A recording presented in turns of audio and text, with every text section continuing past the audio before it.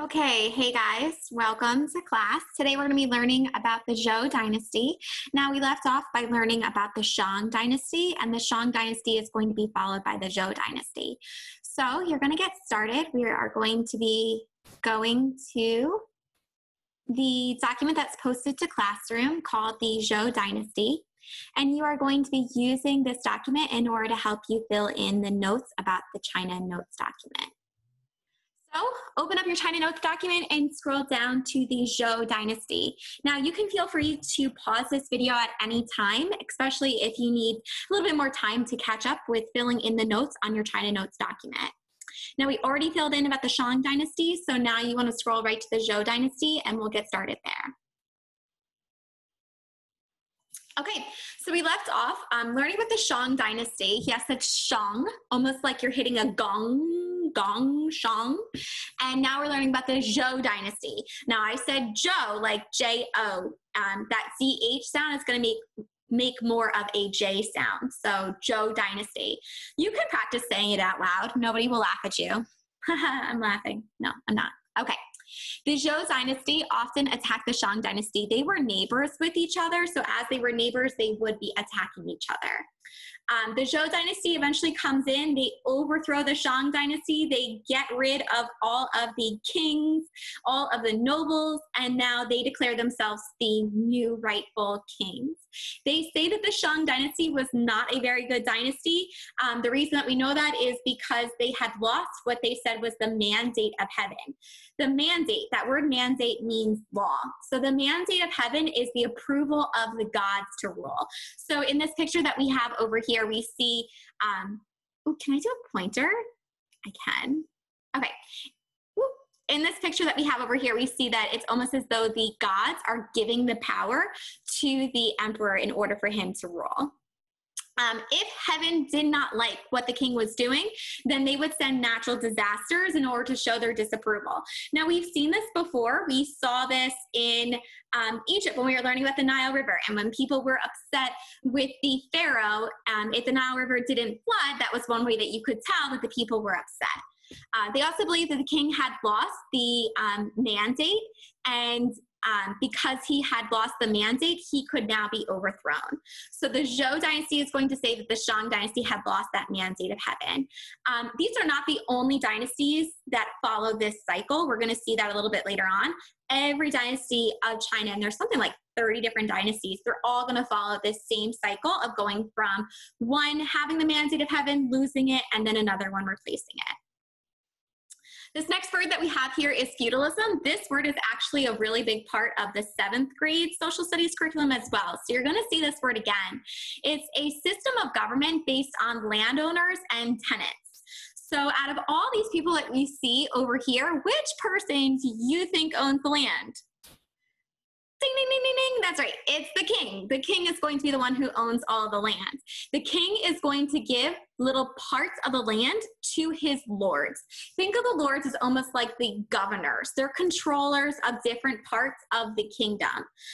Those lords, of course, they can't get their hands dirty doing some hard labor, so they have peasants who are going to come in and farm all of that land. So like that picture I used, because the little farmers, they're standing in rice paddies because rice has to grow in water. Remember that video you watched? I hope you do. So the peasants are going to be farming all the land. They have to give the majority of the crops that they have back to the lords. And then the lords, they have to show their thanks to the king by sending the king different soldiers.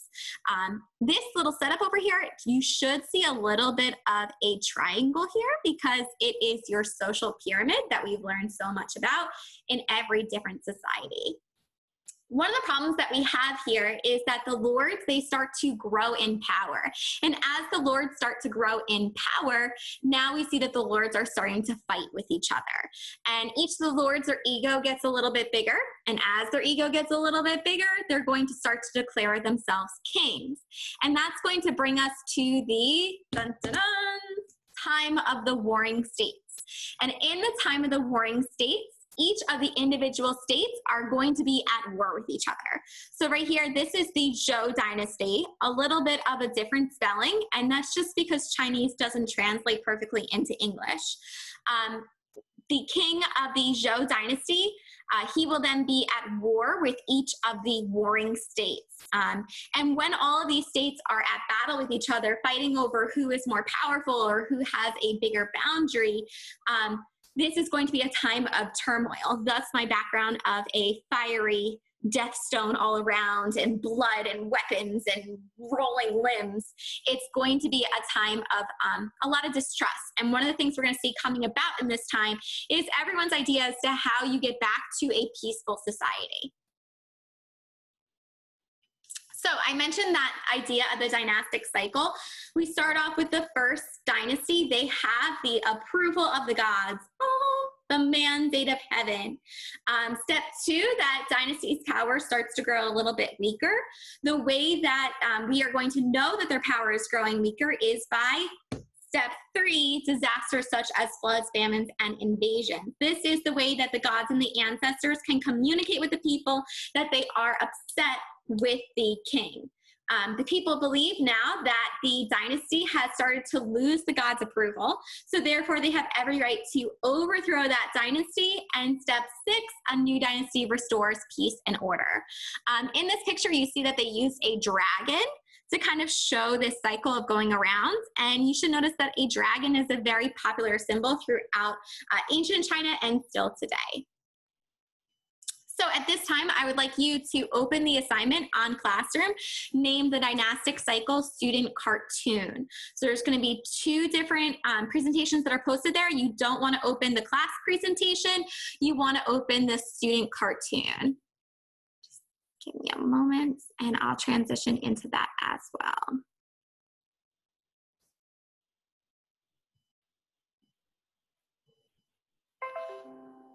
Oh no. Okay, so the Dynastic Cycle cartoon is going to be a project that you will be doing. The Dynastic Cycle was the way that China transitioned between its many dynasties. You are going to take those 6 steps, and we have those 6 steps written over here as well. And you are going to be taking those 6 steps over here. And you're going to be taking those 6 steps and you're going to be putting them into a cartoon. I don't want you to become overwhelmed. This is a very simple, very easy project. It's a project I've done with my classes for many years, and they actually really like it because it requires a little bit more creativity that you can put into it. Your cartoon is going to consist of 6 squares. Each square is going to match up to the 6 steps. So square 1 will be somewhat similar to step 1. You're not going to have the same captions. You're going to be kind of putting those captions into your own words. Okay, so in the presentation, I set up here a sample project for you. So this one is Toys R Us to Amazon. So in step 1, everyone goes to Toys R Us, and it is the top toy store in the world. That's kind of the equivalent to saying that Toys R Us has that mandate of heaven. Step 2, people start complaining about the very high prices. We're starting to see that people are a little upset with Toys R Us or the Dynasty. Many toys are out of stock and they do not offer free 2-day shipping. So slide number 3 up here is the most important because that is the same as the disasters, the floods, the famines, the invasions.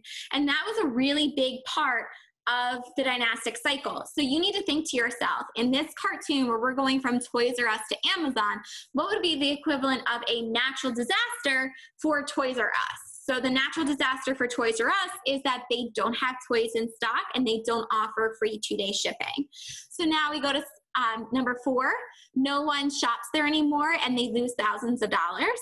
Slide 5, people look for a new place to shop and Toys R Us stores close down. Lastly, everyone loves Amazon because of their large selection, and Amazon is now the top toy store in the world, which would be the equivalent of being the mandate of heaven. Now this is just one example that I had from a student in the past. You're going to be making your own example. Please do not use Toys R Us and Amazon. That is not your example. I want your example. Thank you. Okay, Another student example that we have here is the dynastic cycle of school. Anything technology related is very easy because you can clearly see why people would transition from one piece of technology or dynasty to another piece of technology or dynasty. So here we have every student in the school is required to use pencil and paper. They begin to think that they're not so great. Remember, slide 3 was the most important, the natural disasters. All of the pencil points start breaking and the pencil sharpeners are filling very quickly. So we see the people are pretty upset with using pencils. Now we start to move into people using computers and Chromebooks instead. Again, use your own creative example. Please do not use this example. So this slide right here on the presentation is where you would actually edit and put in your own project. This slide is the only part of the presentation that you need to do. So here you would change the title of the cartoon to the title. Here you would put into your name, and then this would be where your 6 different parts of your cartoon would be. When you are finished with your cartoon, just like we did with the misinterpretation presentation, you are then going to copy. And in order to copy, you want to click over on the sidebar on the actual slide, hit Control-C to copy, then click into where you want to put it on the class presentation and Control-V to paste. So your project is going to be graded as a supplemental out of 15 points.